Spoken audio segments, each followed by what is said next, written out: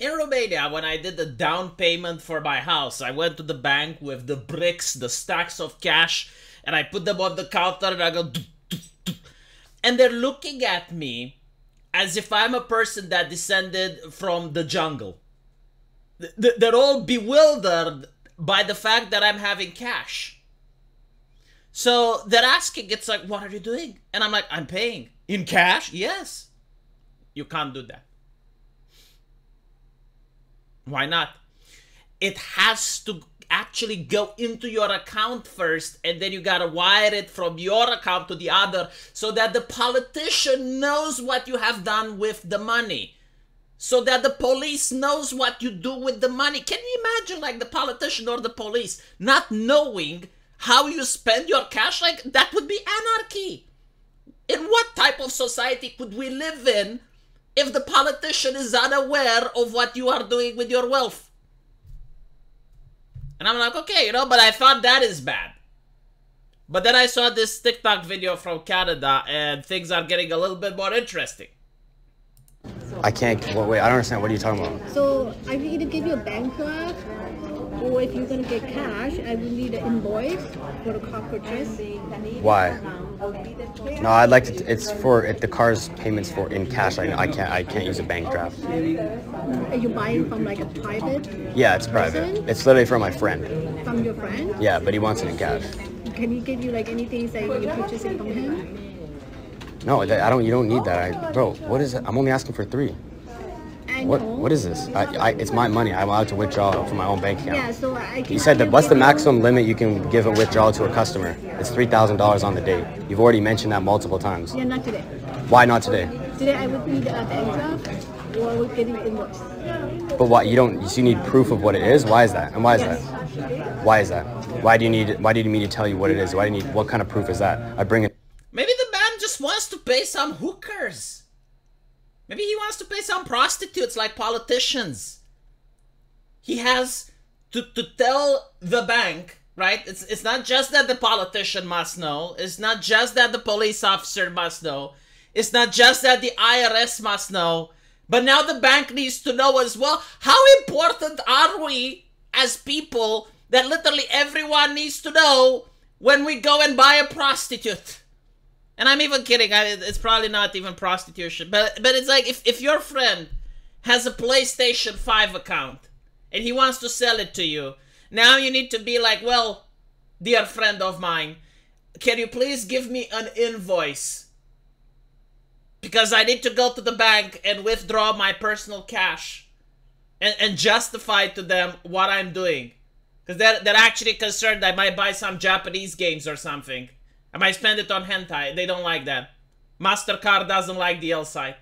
I need to actually show it to them that I'm using it for what the bank allows me to buy.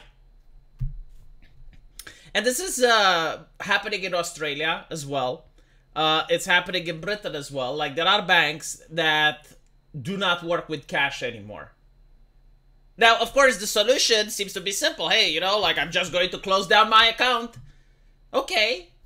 You can close down your account, and I'm pretty sure that in that situation, they may give you the cash. And I assume that if you constantly close your account from bank to bank, eventually they may just refuse to allow you to open one. Because they're a private business, right? A private business can do whatever they want. Except for you. You're a private citizen. You can't do whatever you want. And, what if the other bank does the same? Because usually they do not pull stuff like this unless they're sure that everyone else pulls stuff like this. Because they're not retarded. Like, they know that they're going to upset customers, and they know that customers are going to go to other banks. So probably what they're relying on is the fact that the other banks operate in a similar manner. So you don't really have a choice. The choice is robbed from you. It doesn't matter if it's a monopoly or if you have 2,000 banks and they all have the same business practices. But I guess, like, this is one of the way that they're forcing people to become cashless. It's like, okay, well, you want to get cash. I assume that the reason the man is at a bank is because the ATM in his area are either out of order or they don't exist. So if they don't stock the ATMs with cash, then the only way you can get some is to go into the bank. And when you go into the bank, they ask you, okay, well, what do you need the cash for? And if you don't give them an invoice, if you don't give them a reason, they can choose not to give you your own money. Funnily enough, most people don't even read the terms of service.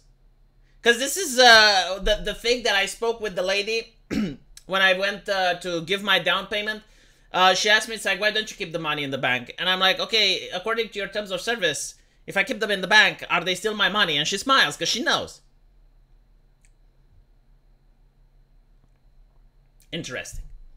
But imagine a scenario where if you get a job, like if you want to work at Amazon, or you want to work in construction, or you want to work as a trucker, or, you know, you're the average Joe that just wants to have a job, the company will tell you, what is your bank account?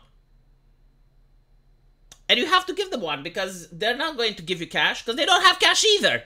So they will just go like, okay, give me your bank account so I can wire you the money. Because I hear a lot of people saying, well, you need to go crypto. Great. I mean, sure.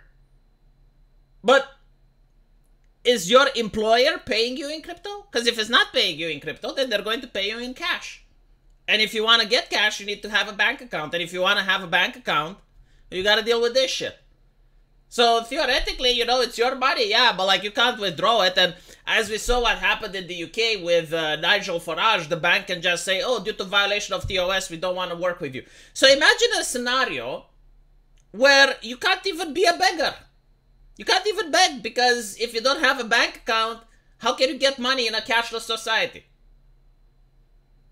It's really easy to control people this way. There is a light at the end of the tunnel, though.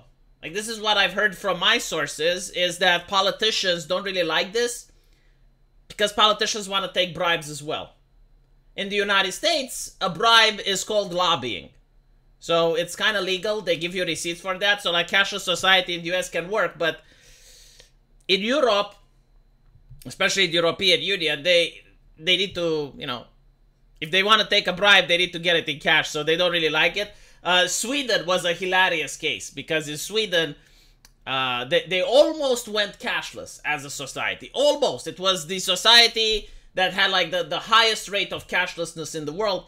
And all of a sudden they're backtracking and they're saying, well, it kind of negatively impacts the minorities and the disparaged ones and people that don't have access to the internet.